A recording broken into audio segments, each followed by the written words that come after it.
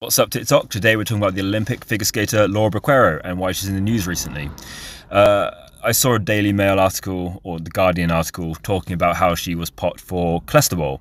Now, it's not a very well known AES, but it is one nonetheless. It is a 4-chloro derived anabolic steroid from testosterone. It's derived in a way which means it can't convert to DHT and cannot convert to estrogen, fairly similar to oxandrolone, aka Anavar, in that way, but weaker. It's not as strong as Anavar.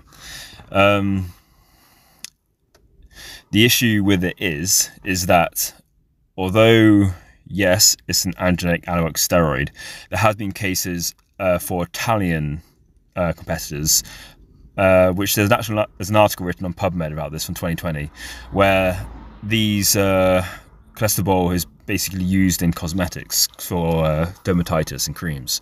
So athletes who have these skin conditions, who then pick up over-the-counter medications and apply it themselves, can be picked up for Clostebol through their really high quality and precise measurements used by the Olympic committees and wider.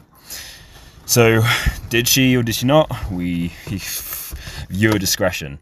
It is an anabolic androgenic steroid. It's orally bioavailable. It's comparable to a mild Anavar. So you could probably take, if you're comparing it, 10 milligrams of Anavar will probably equate to 2.5 milligrams of Clostebol. Clostebol.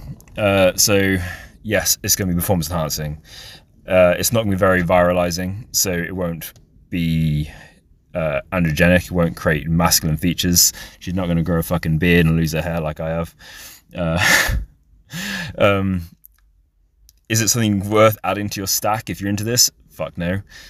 It's going to be just as hepatotoxic and kidney damaging as Anavar is, but way less potent. So it's not worth adding to your stack. Be interesting to see if any other athletes get popped for Clostebol, especially the Italians, where it's easier to get hold of this kind of stuff. Why would she take it?